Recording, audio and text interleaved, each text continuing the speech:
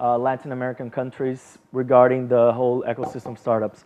So I'm going to talk a little about, so switching gears back to public policy. So I'm going to talk a little about a public policy that is focusing on accelerating startups back in Brazil, which is called SEED. So Jens asked me to talk a little about the innovation and startup and entrepreneurship ecosystem back in Minas Gerais. But to begin with, I think it's really interesting that even in a nutshell, we take a look at what we were talking when we talk about Minas. So Minas is the third largest or most important state in Brazil. It's a country within a country. So just out of curiosity, we are larger than France, we're larger than Spain. We have 20 million people, more than Australia. And we have the biggest or the largest number of municipalities in Brazil. So Brazil is divided into 3 different levels of government. We have 5,669 municipalities, and 853 are in Minas, so it's a very challenging state to be managed. And we are currently the third economy in Brazil. Our GDP is it's bigger than Chile's, for instance. So it's a very important engine in the economy of Brazil. So a lot of people don't really know about Minas, but I always say that after the World Cup, Germany made my life a lot easier, because whenever I want to say where Belo is, I just say that's where we got massacred by Germany, 7-1. So it's always a good way to start a conversation, even though that doesn't bring a lot of good memories for us. So Minas is located within the most important region of Brazil in terms of population as well as consumer market, right? So we are in the southeast region. We concentrate 42% of the population and 55% of the total GDP of the country. So we are among the 3, as I said, richest states in the country, alongside with São Paulo and Rio. And Minas is very known in Brazil as being kind of forward-thinking in terms of public policy. Over the past 12 years or 15 years, we have developed a good branding of being a very effective state government. So we have investment grades from different agencies. We're considered the best public-private partnership program in the world. We are members of the MIT Media Lab, with whom we develop a lot of different initiatives. I'm going to talk about them in a little. And recently we've been highlighted by Bloomberg as one of the innovation teams in governments in the world that are driving innovation on a global scale. So we really like to push forward innovative public policy. And I don't know how much you know about how public policy making is hard, but in Brazil it's really hard. It's a decentralized model, but there's a lot of power concentration in a very few political parties. So it's really hard to bring everybody on board if you want to drive this coalition government that we have towards innovation and towards more innovative policy. I always say that to make very simple. How many of you know House of Cards?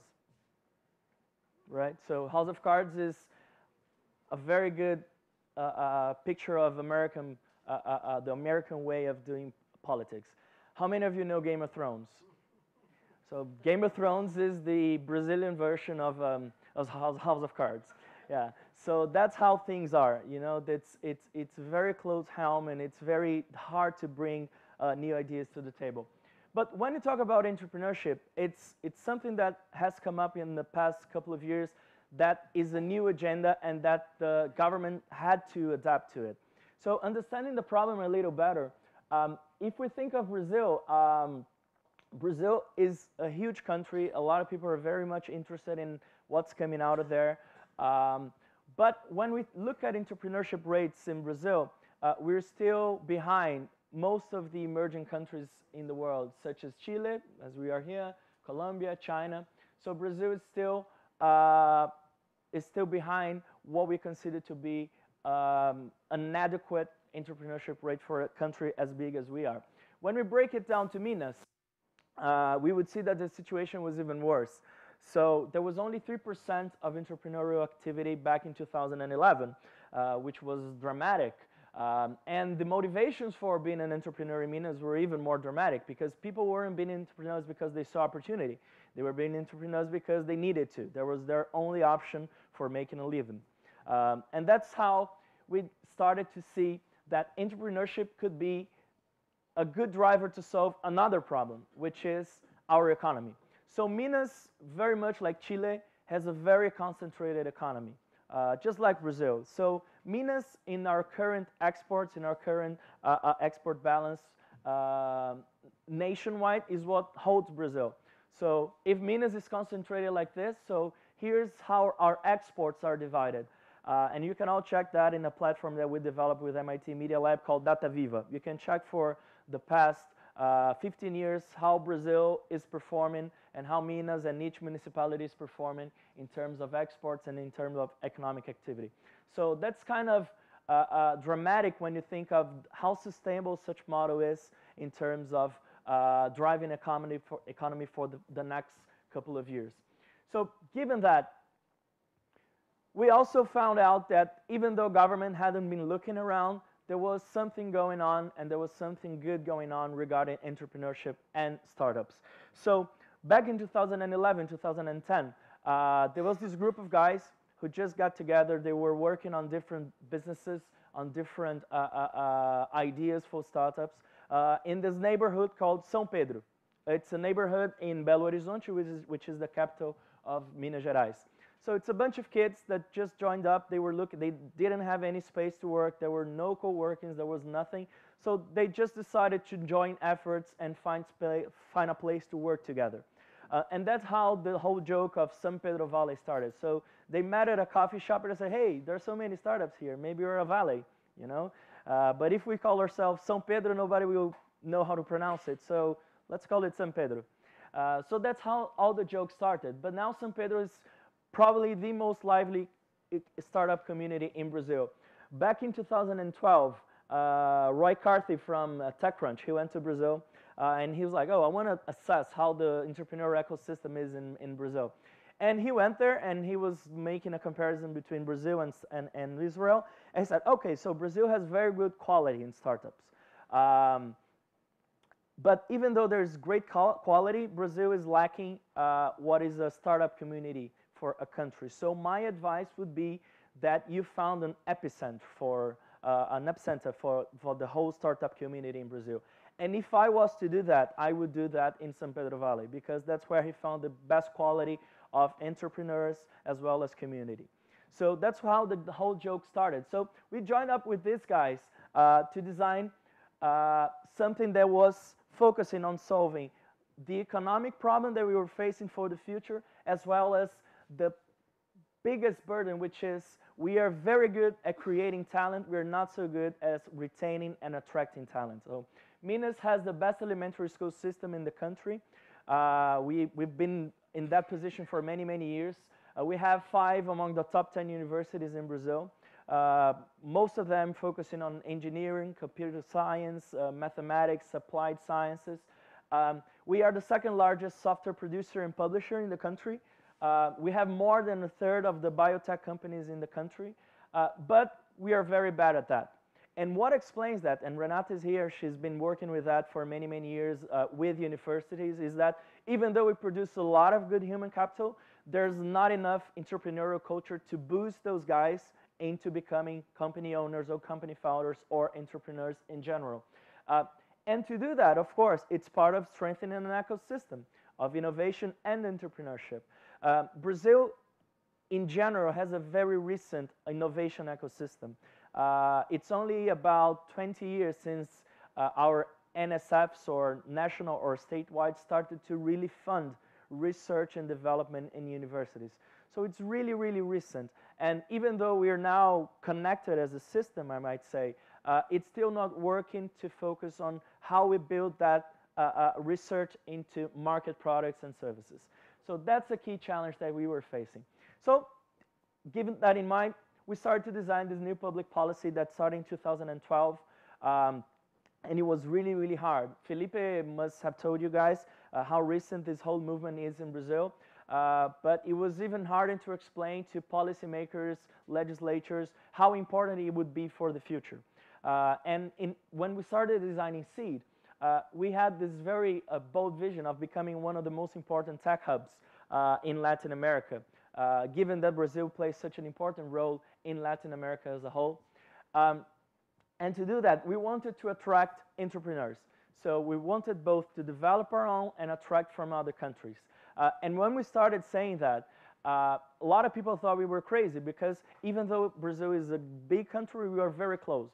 I don't know how many of you ever tried to do business in Brazil or ever tried to get a visa to live in Brazil for a little, but it's really, really hard. So what we wanted to do is to lower all the barriers for people to start a business, either foreigners or nationals. And that's the kind of legislation that we had to go through in 2012. So while we were doing that, we started to design a program that wasn't reinventing the wheel. It was actually getting a lot of pieces from other places that we thought were great and making them even greater.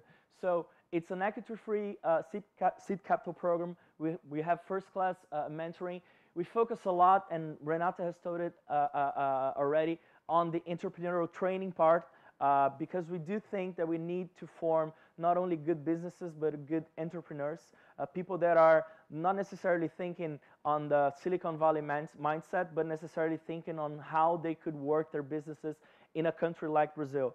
So that involves a lot of hard skills and a lot of soft skills.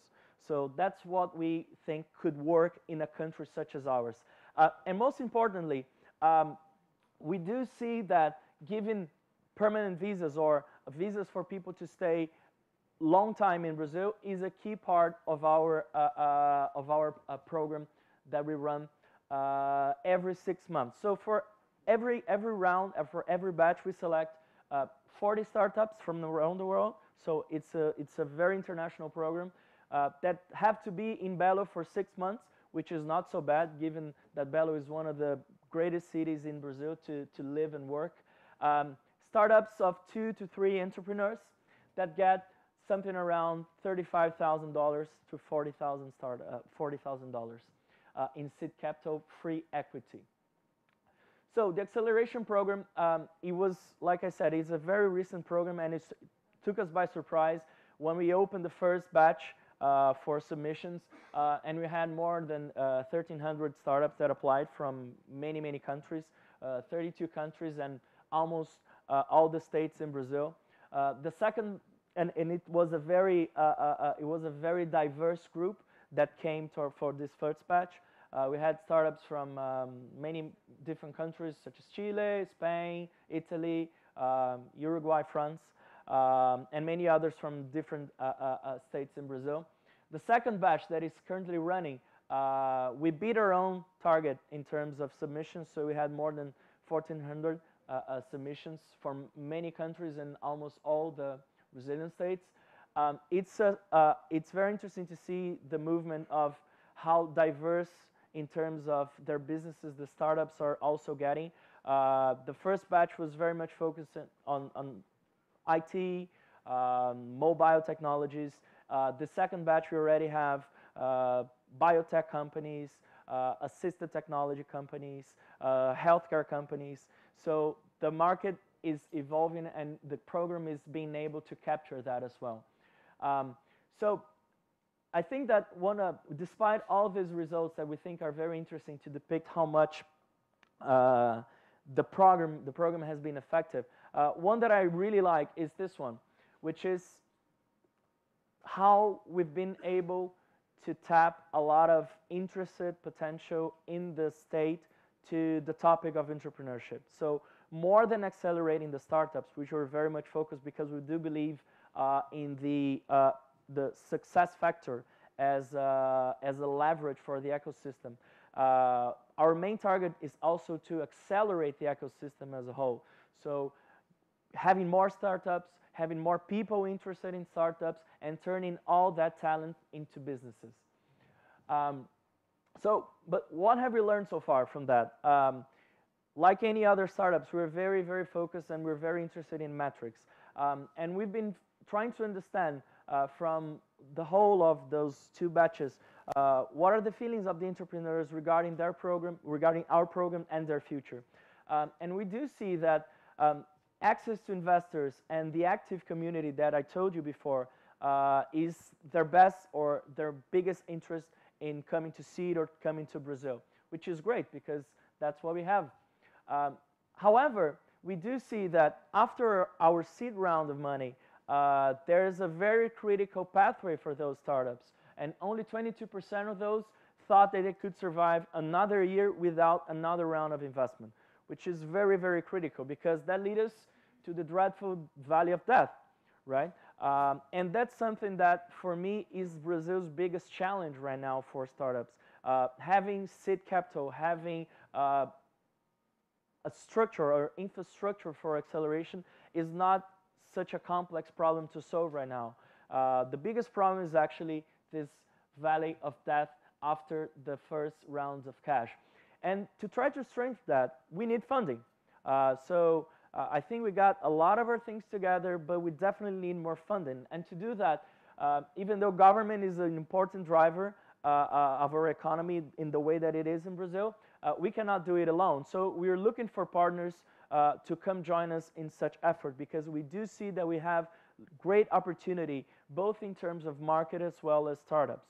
So this is what we are most focused on. Here's just an example of something that we are doing, which is we are creating, so the Development Bank of Minas, which is kind of our BNDES, has joined up with Microsoft Ventures and Banco Espírito Santo in a soon-to-be launched fund focused on that specific stage of the Death Valley that we're talking. Let's say it's an angel fund focused on that specific stage that we're looking after.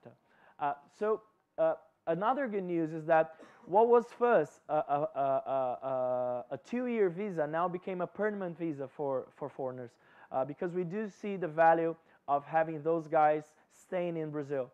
So for all the startups that were accelerated at seed, they all were granted permanent visas after they finished their acceleration process of 6 months. And we're very, very glad with that. And like I said, it's still too soon to see how big is the impact in the ecosystem. But we are little by little trying to monitor and evaluate not only the startups, which Renata and Wilinka, Elimar is also here. They are on the day-to-day basis dealing with that development of the startups. But we as government, we're very much interested in measuring, okay, so what's the return of investment of all this that we've been doing? And we do think that by the end of this year, we're going to have some interesting metrics on how we should be designing the future of seed. And since I mentioned something about football in the beginning, I'm going to end up with some football as well. So what's next for the future of seed? So we have the second demo day that is coming up on the 13th of November. We're planning to have more than 100 startups at this second event. The first event was in June, yeah, and it was absolutely interesting from my perspective.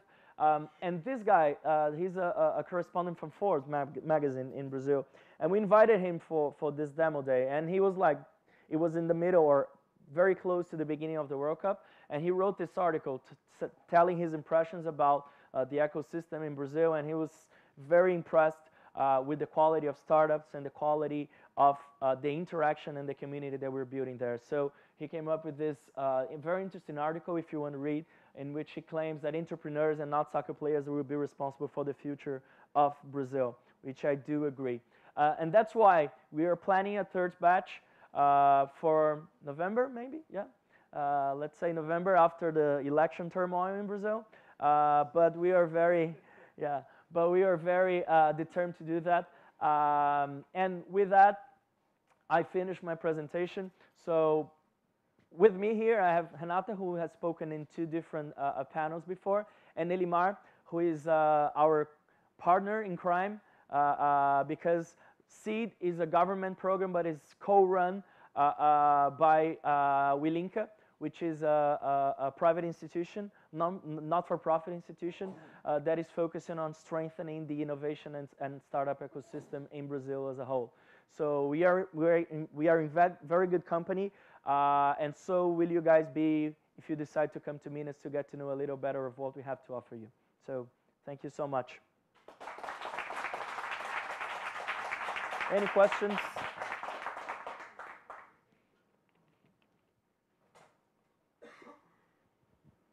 Hello. Well, great presentation.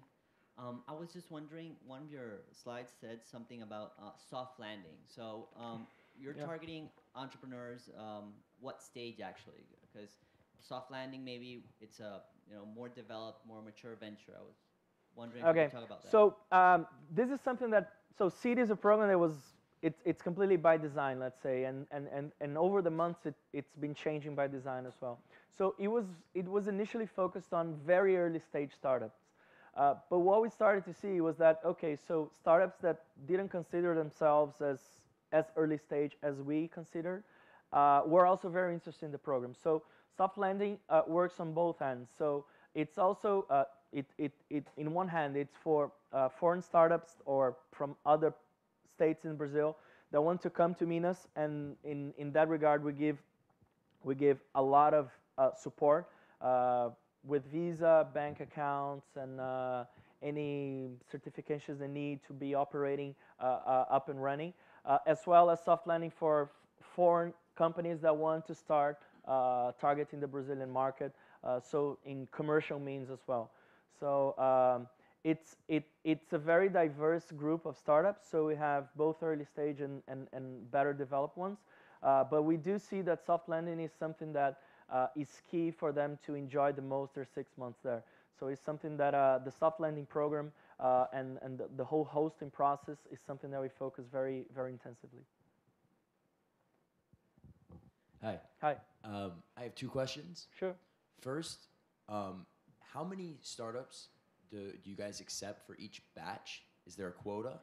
And the second question is, what type of startups do you actually look for? Is it specifically those that might help the local community, or simply those that might continue to have a presence in Minas? Okay, so so for each batch we accept 40, and we are looking for startups with good people actually.